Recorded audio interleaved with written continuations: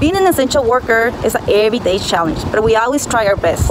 Walking into work feels like walking onto the battlefield, but I always try to come in with a smile and stay positive so I can set up an example for my team. I make sure we sanitize everything after each customer leaves.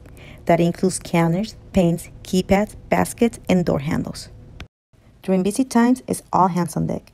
We try to be as quick as possible so people are not outside their homes longer than they need to be. After a busy day, my shift is finally over. I feel proud of myself to help my community to take food for their families. We mostly serve WIC participants here. WIC is a food assistance program. I'm on WIC myself, and it has been a big help. During this pandemic, it's been hard to provide for my family, but this program has helped us to get by. If you're in a similar situation, you should come and check us out. Now, it's time for me to go home. Thank you.